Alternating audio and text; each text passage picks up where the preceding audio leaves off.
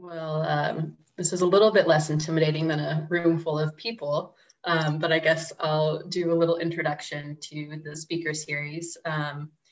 This is a program that started years ago, and we brought back, I believe, 2 years ago, where we invite either local builders, makers, community organizers, people doing just really cool, inspiring stuff in the world, often local, often from other places as well, to come and share what they're up to in the world, share what they're making to inspire people in our community. So now being able to have it broadcast live on Facebook and having it be more available for people through Zoom is kind of awesome to expand the reach of the message of what is going on in our community. And Ross, I'm really excited to hear more about Mad River Path, because that's something that I've already enjoyed and know a bit about. And I know it's going to be coming through our campus soon enough, which I'm very excited about.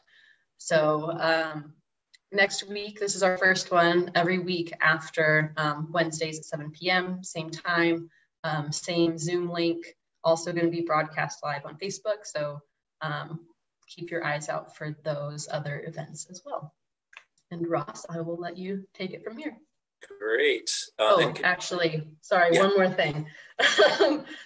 Since this is a webinar format where people cannot lend their voices to the conversation vocally, there is an option to ask questions. So at the bottom of your screen, where you can see several different options, there's a Q&A button. So all the people that are watching this can ask questions through that format, and I'll keep track of them. We'll probably ask them at the end just so it's a little bit easier to get through the presentation and then go from there. But please do ask questions using that Q&A. And if anything, just any question, ask it. All right, thanks, Ross. Yeah, and I'll try to keep an eye on this Q&A box. I'll try to see it in the corner. And if there's anything that's relevant to what I'm talking about that makes sense just to tackle right there, I'll go ahead and do it. But I might just get carried away and not see questions. So sorry if I don't see it. We can get them at the end. So cool. Thanks for the intro. Thanks for having me here in your house, I guess. And I'm going to talk a little bit about the Mad River Path, which maybe everyone here has been on a part of, all of it. We've got currently about 11 miles worth, and I'll get into that here in a minute. But I'm going to start a screen share so you can see a little presentation that I put together. Hold on 1 second. This should work. And share. There we go. Is that coming through okay, Rachel? Yep. Great. Awesome. So here we have the West Greenway with Scrag Mountain in the background, that kind of iconic peak there that you can see from pretty much everywhere in the valley. Kind of like to think it's like our Mordor of the valley, always kind of keeping an eye on everybody. And of course our town forest and Waitsfield's up there too. Beaver Pond, there's some trails of course up there. So this is one of the most used sections, so I'm sure it looks pretty familiar to folks. So the path, 30 years ago now, there was this vision that was started. This was just after or about the time I was born, so it's been around for a little bit, this vision. One continuous pathway from Moortown to Warren, connecting the 4 towns of the valley, and we're getting there. There's definitely been a lot of progress. Rachel, can you see my cursor on this?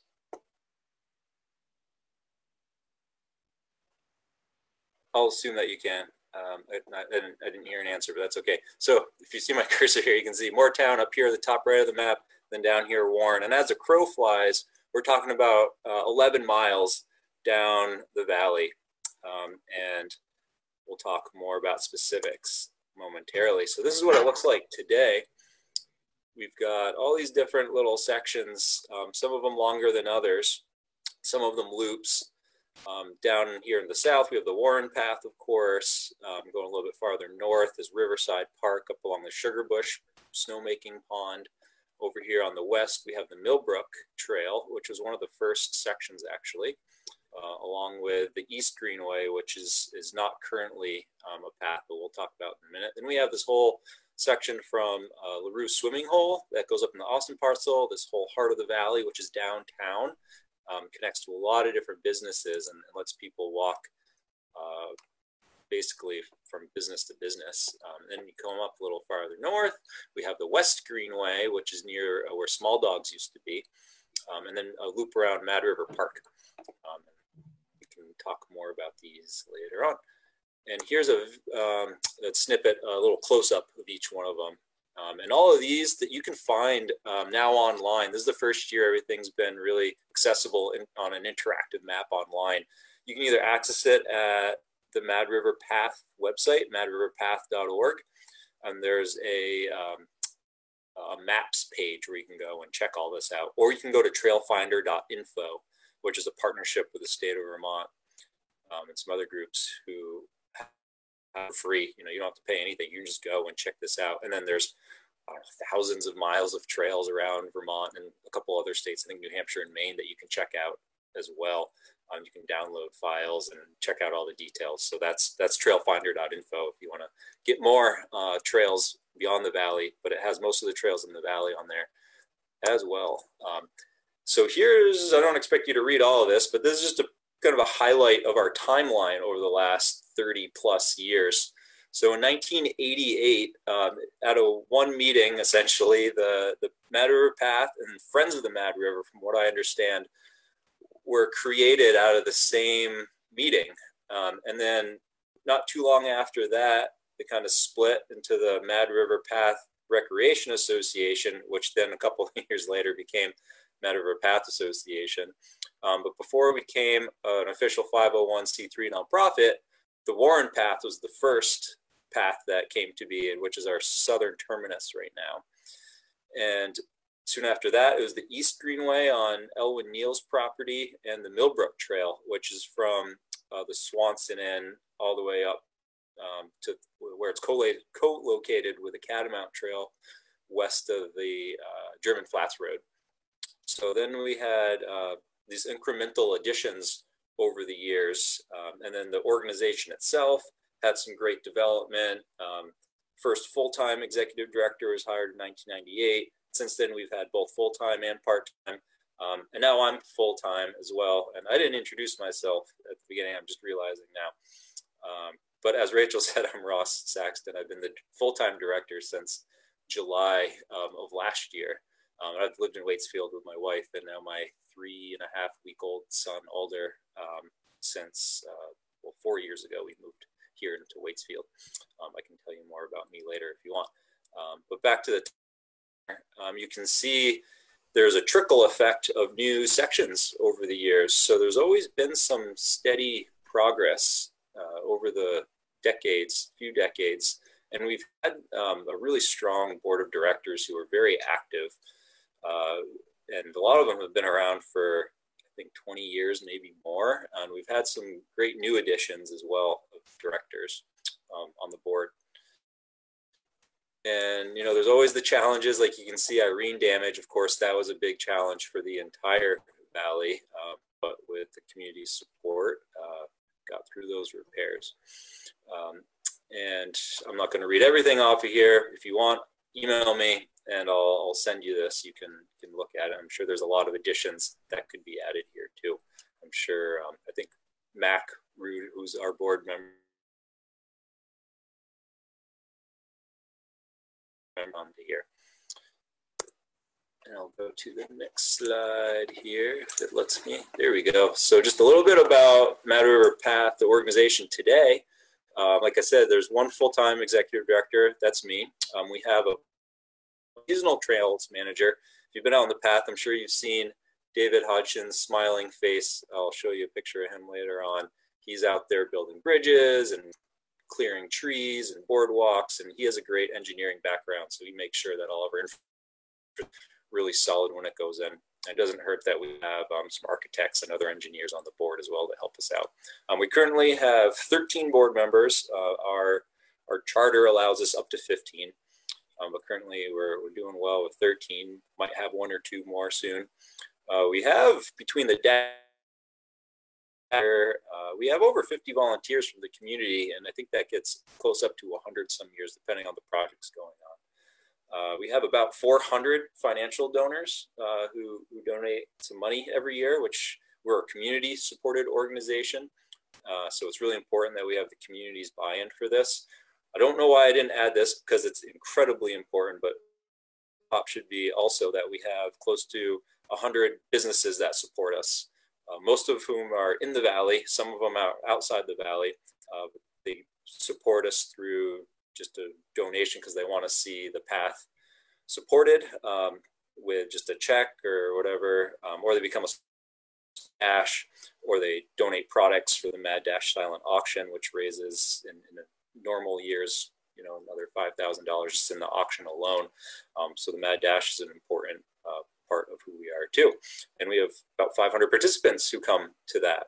So keep an eye out for some news on the Dash. Hopefully we can hold it this year. We're anticipating on holding it, assuming things kind of get back to safe. We'll see what happens with COVID, but we have some pretty cool plans for the Dash this year. We're hoping it's going to be as good as ever. And this would be the 25th annual Dash, so it all happens. Next one here. I keep trying to hit the keyboard, but it doesn't work. There we go. So here's our mission, and the things I highlighted here, because I think is the most important part of our mission, is that we're community supported. Our mission is to build pathways and trails connecting the 4 towns.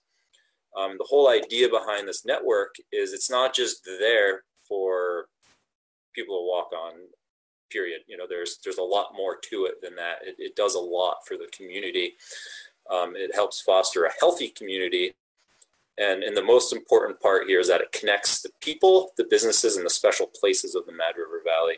There's a lot of awesome people who live here and visit here. There's a ton of businesses. There's more than 50 businesses that are within 100 yards of the current sections of the path. And then there's just limitless special places that I'm sure together we could list hundreds of what we would call a special place here. So we'll get into that more in a minute.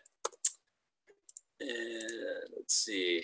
So one thing I like to think about is, what if the organization never existed? You kind of think about, and this is what I do too when I write a grant, for example. It really helps you put in perspective of what you do and why you do it, and without you, why? What would the community be like without it? And I think the community would be not quite as vibrant, and I think people wouldn't have as many places to engage, which I'll go into that with some stories in a minute. That's one thing I always like to keep in the back of my mind is, if we weren't here, what wouldn't happen? And that's actually kind of helps motivate me to forge forwards as we do. And here's just we'll go through some quick pictures here. Here's just to give you some visuals of what the path is all about. And this is our newest infrastructure. I'm sure everyone's seen this, the Carroll Road Boardwalk that Charlie and David and some volunteers worked so hard on last year. Allen Lumber right down the road behind from where the picture was taken. I actually think Charlie took this picture just the other day.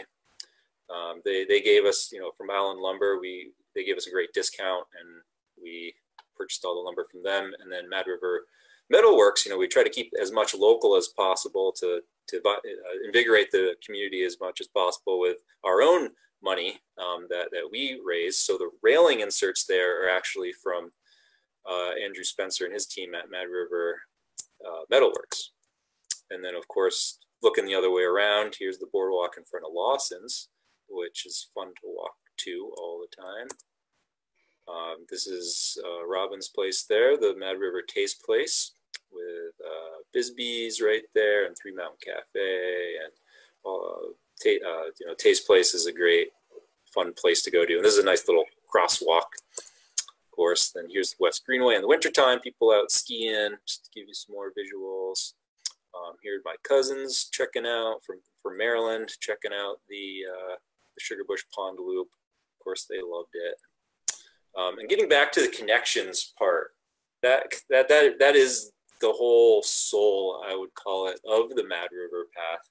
It's the whole reason we exist is, like you said, people, businesses, and the special places. And I would say, maybe reword it a little bit, connecting the people of the valley and the visitors to the valley to the businesses and to the special places. So connections, here's some people here at the farmer's market. You know, the path comes into the farmer's market 2 different ways. So tons of people walk to the farmer's market to be connected with businesses and other people. And then here's some kiddos enjoying the boardwalk as well. And then connecting the businesses, as I said a minute ago, there are more than 50 businesses within 100 yards of the path within the valley, and all kinds of businesses. Pretty much all the businesses in the valley, actually, I think, are within 100 yards or pretty close to it. It's what 75% or 80% or more of the businesses in the valley are that close to a section of the path. And then the special places, you can define a special place however you want. There's just too many to list. You can all have your own definition of what a special place is. It could be as small as a bird's nest, or it could be as large as, a swimming hole or a grand view of the entire valley. This, by the way, is the view on the right is from the top of the Vista Trail, which comes off the Warren Path, which is a steep trail, but it's a fun little climb. And going to what the real soul again of what the path does and who we are is, what does it mean to the people who use it and who want to use it? The whole idea is to have the path as the communities. It's not my path as the director. It's not any one board members or anyone sponsors. It's everyone in the community who owns this path, and we want people to feel that way. So here's just a few stories on what it means to various people. Some people like to relax. There's so many spots to make a connection to the valley, just in that immediate surrounding. You can experience nature in different ways. Here's a sign where, I think this was on the West Greenway, where there was a mama turkey with it's her new little chicks running around, and she did not like people coming, so she was chasing people around. So the path is very much engaged in nature, and you can get lots of nature experiences out there. Random side note, I saw for the first time today a turkey lay an egg, which was kind of interesting. It's a really bad spot. I don't think it's going to last, but it was fun to watch. And I love having those firsts out in nature. Not that it was on the path, but I think a lot of people have first experiences out in nature on the path. People enjoy the path or go out on the path to enjoy time with other people who they care about, or other people they just met, whether it's a business meeting or just cruising down in a little rain drizzle. People have encounters with nature. Here we had some bees under there. Unfortunately, people had, I think before this picture was taken, some stinging encounters, but that's all a part of nature, and we take care of that as quickly as we can. You're out there, you're out there. People have fun on the path. I like to think about all the kids who are given an opportunity of easy access just to get out. This is right behind the Waitsfield Elementary School. By the way, each elementary school, Moortown has their town forest trails right there, which is not technically the path, but we hope to get there and connect to it someday. Waitsfield Elementary School, we have the Waits Way, one of our newer sections right there. Warren has the Warren Path right next to the school, and then the Fayston Elementary School has their own little nature trail, plus they have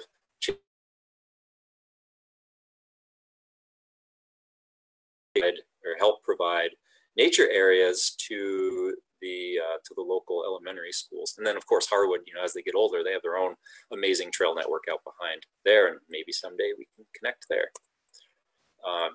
The path is a place for kids to learn. In this case, learn about why it's important to pick up your dog poop. I think they all learned a lesson there. It's a place to observe nature. We do some work to restore the native vegetation. Here's the Austin parcel. So some people come to the path to actually do a little bit of volunteer work. So that's what it means to some people. In this case, eliminate some knotweed and put in some new native plants. And this is part of the crew from the Intervale Conservation Nursery. We worked on this project with Friends of the Mad River, Intervale Conservation Nursery, and the Waitsfield Conservation Commission. Here was, this is my wife Elizabeth and me catching some supper from the path a couple years ago, right off the path.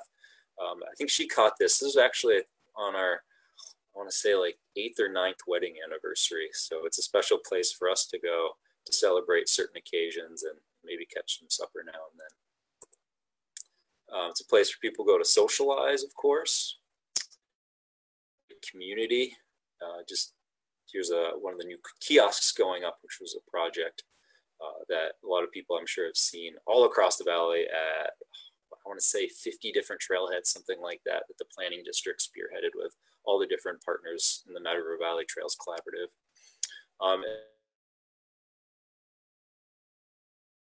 That are going up, and gazebos and other types of infrastructure where we can sit and remember people who are no longer with us, but had a meaningful impact in a lot of our lives. So I think that's a really important part of the path that I'd love to continue to increase with different bench features and other features. This is a duplicate slide. I guess I just wanted to remember, what if we never existed? But we do, so that's the important part. So that was a lot of what the path means to people, and a little bit of what we've done, but I want to talk a little bit now about where we're headed. And like I said before, Rachel, I think I'm getting a little bit of an echo. I think did you take off mute? There you go. Thank you. Feel free to chime in though if you have something to contribute, for sure. Like I said before, the path is for the community, and we're here to continue to maintain and make more of a path and trails around the valley for what the community wants and needs. And me being someone who has used the path a lot over the last 4 years and more when I was visiting before then, I have an idea of what I like to do, but there's so many different diverse people in the valley who have different interests. And one of the great things especially that we got to realize about the path, or I guess was emphasized during the most recent months while we've all been at the stay-at-home orders due to COVID-19 and having to stay socially distant, is that the path allows us to kind of stay open during mud season. And it's a little bit wider than a lot of trails with some decent parking in a lot of trailheads. So we can actually get out there while we're socially distancing and while it's not the best trail weather out there. So it's unique system in that we can stay open in some interesting and dire times, kind of when we all need the path the most. So to help inform me a little bit and to get a better pulse of what the community wants, we did a survey recently. I'm just going to share a little bit about that with you now and how that is influencing what we're up to in going on into the future. So here's some preferred spell wrong, sorry, preferred path settings of what people want. So you can see there what people want the most. And not saying that downtown access is not wanted, is just saying that this is what other people prefer. And I think it's a little bit of a mix of what we have already done. We already have fantastic access to our towns through the path system. So I think some people are wanting to see these other things preferably as well. So we're using this set of information here for our future decision making. And then there's some more information about what kind of amenities and characteristics people want to see in a particular path section.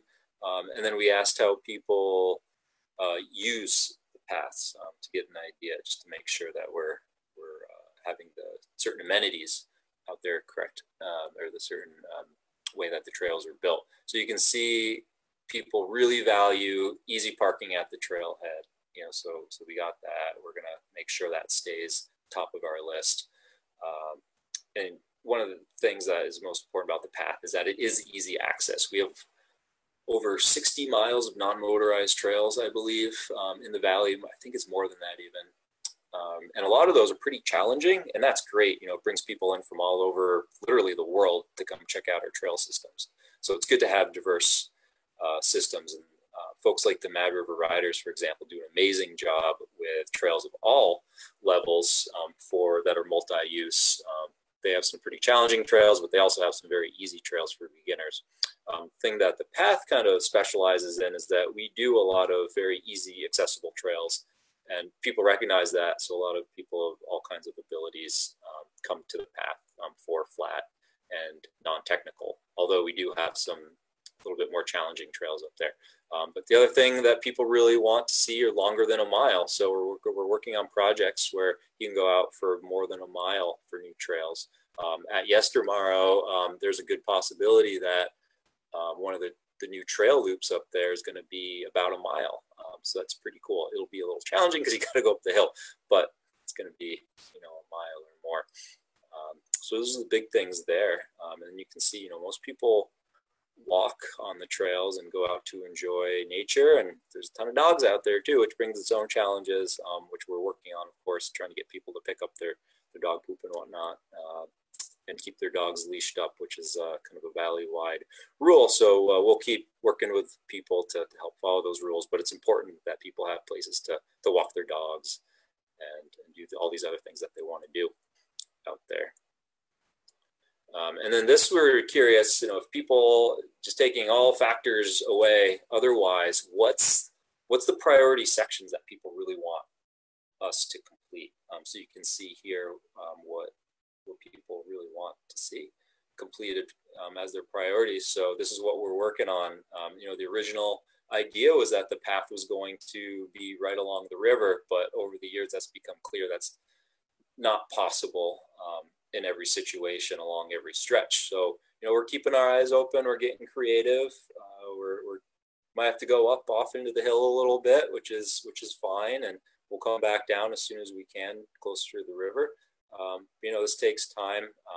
Different landowners have different preferences and different ideas of what they want to do with their land, which is great. It's what makes Vermont and then the U.S. an amazing place. We have the freedom to do what we want with our land, but we're hoping that we can get people to see the community benefit over time of allowing us to put a path or a trail section through their land. And a part of that too is helping people understand that it's not a one-size-fits-all scenario. So we can actually cater it and be really flexible to what that trail and path looks like on their land. So we can do a lot of different things like shrubbery to keep privacy or route it in certain ways. So we can always stay flexible that way. You can see work our way all down the list there, and 3 and 4 and 5 and 6 are kind of tied. But so we're working on all of these, but we're balancing what people's priorities are with what we find is feasible and what's possible through through conversations with landowners. And we're opening up our toolboxes and trying to get more tools in our toolbox to figure out how to accomplish our mission. One other thing that is really interesting about the path, one of the first things that I've kind of recognized when I came here as the director is that the path does such an amazing job with providing a place for people to go out and experience and enjoy the natural world. And I thought it might give me an opportunity, and there's kind of a gap that I'm seeing of helping people engage with the natural world even further. So taking that next step of doing some more active nature and conservation education. So before we went ahead and started doing that, we asked people in the survey what they thought about that. And most people said yes, 55% said yes, we should do it. As you can see, 41% said, sure, whatever, do it if you want. And then only 4% said no. And then even further, we're thinking about, well, what if we were to create some sort of community nature center, which we don't have here per se already. Something that isn't quite like North Branch Nature Center, but a little bit less intense isn't the right word, but they're, they do so much over there that we might be able to scale it back a little bit and still have a meaningful experience for people. And not do this just as a path, but with partners. So we're talking with partners on how we might do something like this in the future. So we have a meeting space for community nature kind of events. So there'll be more on that later, but we're taking it slow and we're working with partners and we're making sure that a nature center or the conservation and nature education isn't eliminating or isn't harming the rest of our activities to complete the main mission of the path, to complete it all the way across the valley. Just a couple examples of what we're up to with nature engagement. We're taking it slow. One thing is we partnered with the Madisonian this year. They're on Bridge Street. If you've been there, it's kind of a cool little museum about how new technologies over the decades. It goes beyond that. But we're trying to find the biggest trees in the valley. So it's kind of like a scavenger hunt when you see, I don't know if you're like me, where you're kind of walking around and you have a big tree that kind of catches the corner of your eye. And you're like, holy cow, that's a big tree. We're asking you that you measure it and send us a picture of it and some coordinates. We're actually helping get it, all the valley's big trees in the state's database, which there's actually a state big tree database. And there's only one, and it's a hemlock. And I know there's some huge trees out here, so we're hoping people can help us out with that and have a fun activity while you're outside. Kind of gives you and kids a mission of going out and finding something that's really neat. Hey Ross, I have a question for you. Yeah. How big is that biggest hemlock?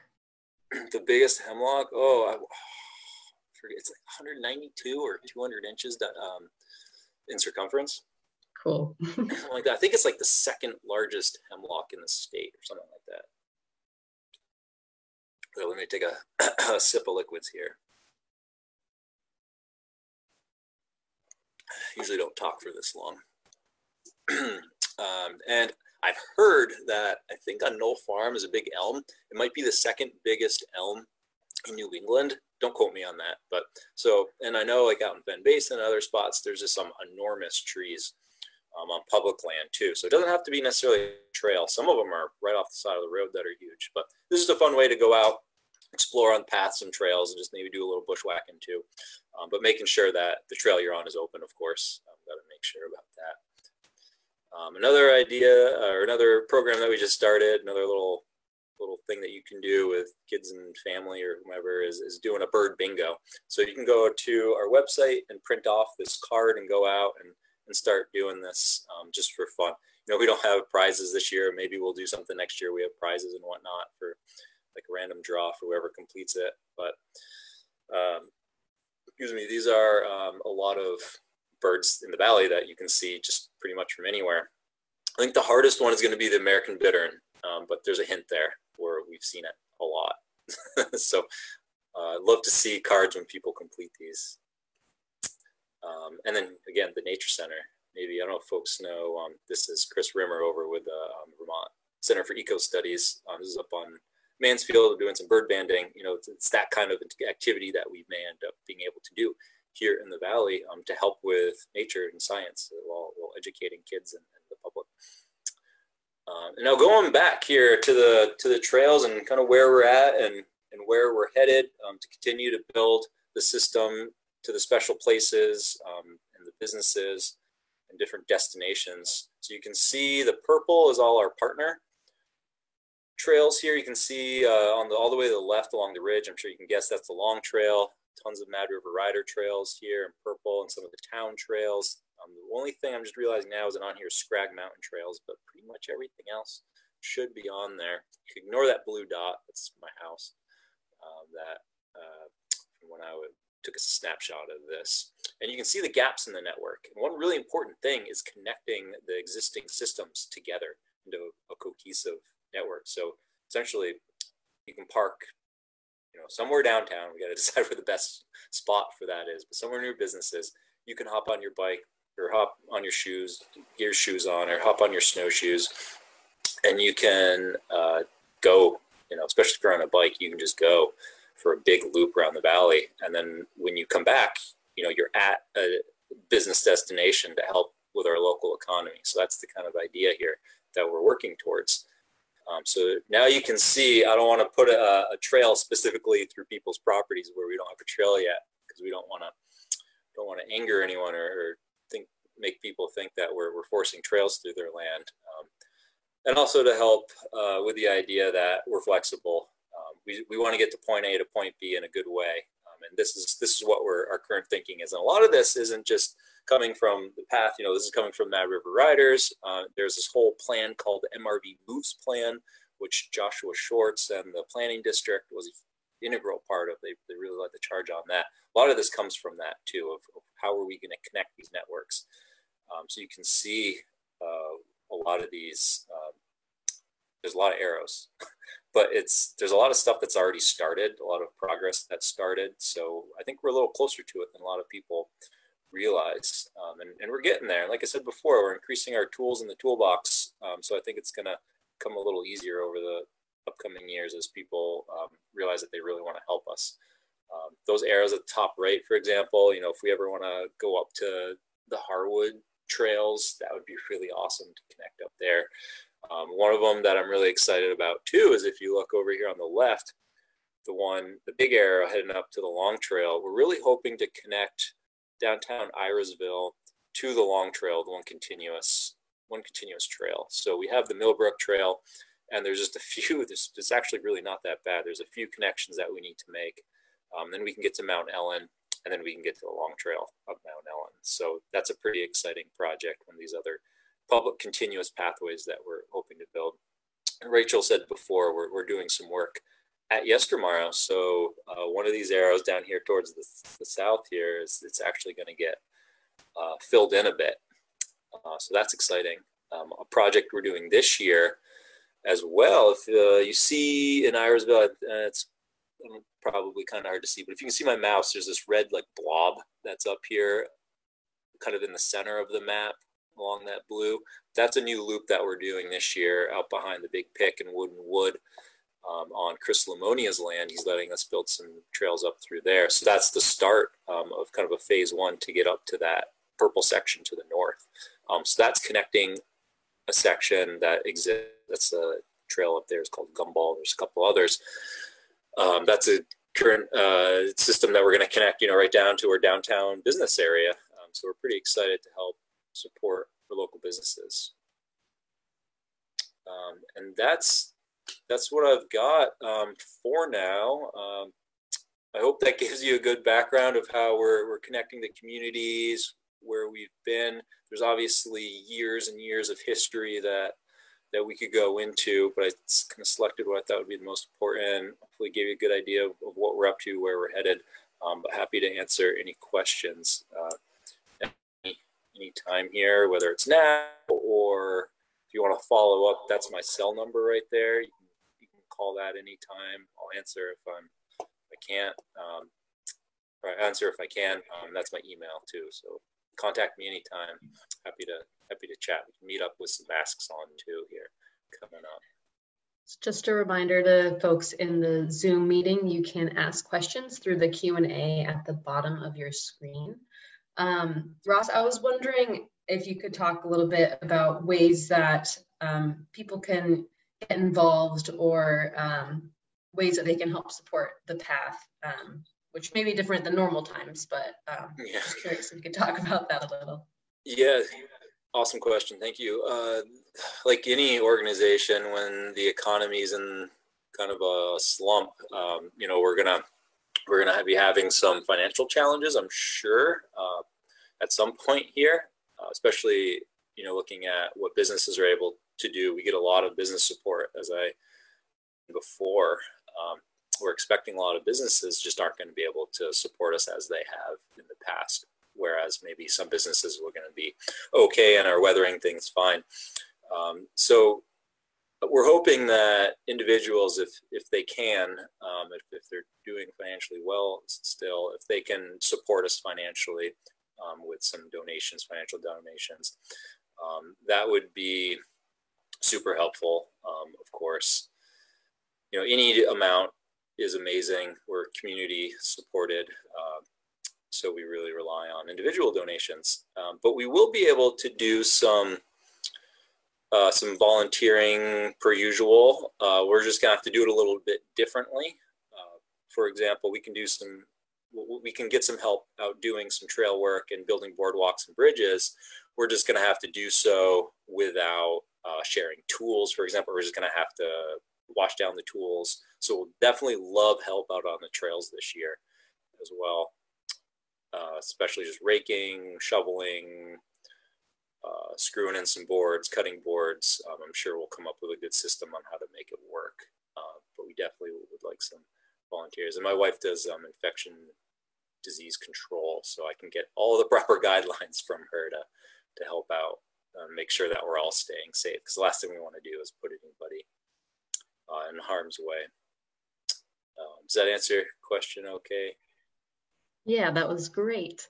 I also see someone was asking if there's a way to get a copy of the slides after, because they missed some of it. So I guess if anybody wants a copy of the slides, perhaps would it be best for them to just shoot you an email, Ross? Yeah, I can send over a PDF. And I don't know, Rachel, is this going to be recorded or anything? Like, could they come back Yes. if Facebook Live or something and see it? Yeah, so it is live on our Facebook, and we also are recording the Zoom so that by Friday it'll be up on the Yestermorrow YouTube channel as well. You can also check out some of the previous speaker series when we could gather in person. We have lots of them recorded and up on there. So it could be a fun way to kind of go through the archives of Yestermorrow presentations in between the ones that we have scheduled coming up. Great. Oh, one other thing is that people can donate lumber if they want. Here's Trish, who donated all in this picture here on the slide, all this lumber, and we turned that, used it very quickly in the new boardwalks and bridges up on the Swanson Inn Trail, the one that we revived this year. And I just picked up a whole nother truckload of pressure treated lumber that was donated the other day. So we really appreciate those lumber donations too. It helps with the budget quite a bit. I mean, you can see there's David there in the middle. He's out on the trail every week, all the time, working on it. So you can say hi to him. I also see Charlotte Potter asked if you could elaborate on the ideas behind, it says ideas behind Wood and Wood. The ideas behind Wood. Yeah, for sure. So, that's class 2 wetland through there. So we got permission, we don't want to harm the wetlands, so we're doing it in the way that's according to how the state allows us to. Put a boardwalk through there, so the functionality of the wetland will be maintained. What we want to do with the path, last thing we want to do is harm the natural world and the functionality when we do anything. So, we always double check with the scientists before we do anything. So we're putting about a 400-foot long boardwalk through there towards the solar panels, and then we're going to climb the hill and do a loop up there of single track that's multi-use, and come back. It should be about a mile all in all when it's all done there. So it'll be some switchbacks and some climbing turns, and it'll kind of take you a tour of that property. There's a great view on the northern side of the property that you can look down into the valley and see Sugar Bush from the power line corridor, and then you'll loop back down. And yeah, if there's any other specifics about that, I'm happy to answer more. That's just kind of the general overview.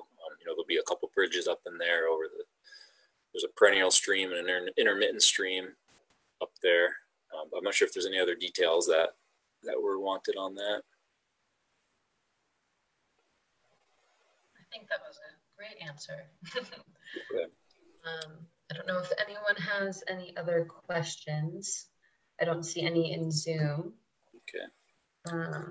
Yeah, and I'm super available. I try to keep myself super available and accessible. So if anyone ever wants to have, an off the live stream conversation, I'm more than happy to do so. And under normal circumstances, I always like to go over to like Lawson's or something and chat over some beer. But we can do it over the phone, and we can crack around beers at home, I guess. It sounds great. All right. Well, thank you so much, Ross, for taking the time today. Oh, I see we have another question, actually. Nope, I have a thank you from Nick Eiley. You're welcome, Nick. All right, and another question. Beth Scholkoff would like to know the life expectancy of the boardwalks. Oh, that's a good question. It depends on how wet they are. That can certainly change the PT or how long the PT can last. We always try to use PT when we can. It's a little bit more expensive, but it lasts a heck of a lot longer. I actually don't know exact answer to that question, but I think we can expect at least 10 or 15 years out of most boardwalks.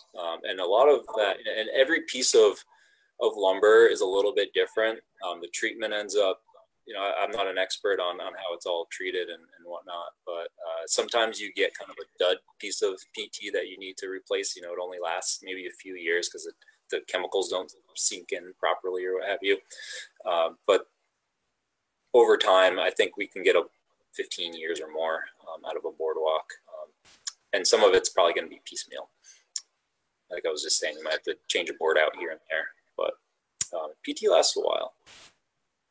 Cool. All right. Well, if any other questions, here we go. If someone is interested in having the path on their land, what can they do? Someone missed the beginning and wasn't sure if you've already covered that. Sure. Yeah, you can get a hold of me. Again, if you can see here on the screen share, that's my contact info, ross@matterpath.org, or that's my number. So let me know. We can start conversation and see what you're thinking, and we can combine efforts, mix our minds, and see what we can do. All right, well, unless any final questions come in, I'll thank you once again, Ross, for taking the time. Sure, yeah, no, this is fun. Thanks for having me. I like talking about the path. It's a fun thing. It is. I actually, I did a little research project in college about the economic impact on public hiking trails, and it was outstanding to see the impact of having recreation zones close to, especially in smaller rural towns, close to their economic centers. It really does a lot for community. Yeah, I think the last study that was done on the Blueberry Lake network of trails that Mad River Riders created, which is on federal land, U.S. Forest Service land, that brings in something like 1.8, give or take, million per year for the Valley businesses and economy. So like I was saying a little bit before, if we can bring some of that downtown and expand our networks, which the Riders and the Path and others are working on right now, I think we can enhance the economic viability of the trail system right in the Valley, right downtown. So that's exciting to think about. Yeah, super exciting. Yeah, for sure. All right. Well, as I mentioned before, this is going to be recorded and posted on the Yestermorrow YouTube channel as well as being live on Facebook. Next week, we have Beefer Roth talking about tree houses and some of the other cool tree form craft that he does. So that should be a really fun one. It'll be at the same time, also live on Facebook, and also available through the same Zoom link if you tuned in that way. And if anybody has questions, hopefully you have Ross's email. And mine is rachel@yestermorrow.org if you have any questions about the speaker series. We're hoping to be able to provide you guys a lot of good stuff while you're still hanging out at home. So yeah, thank you everybody.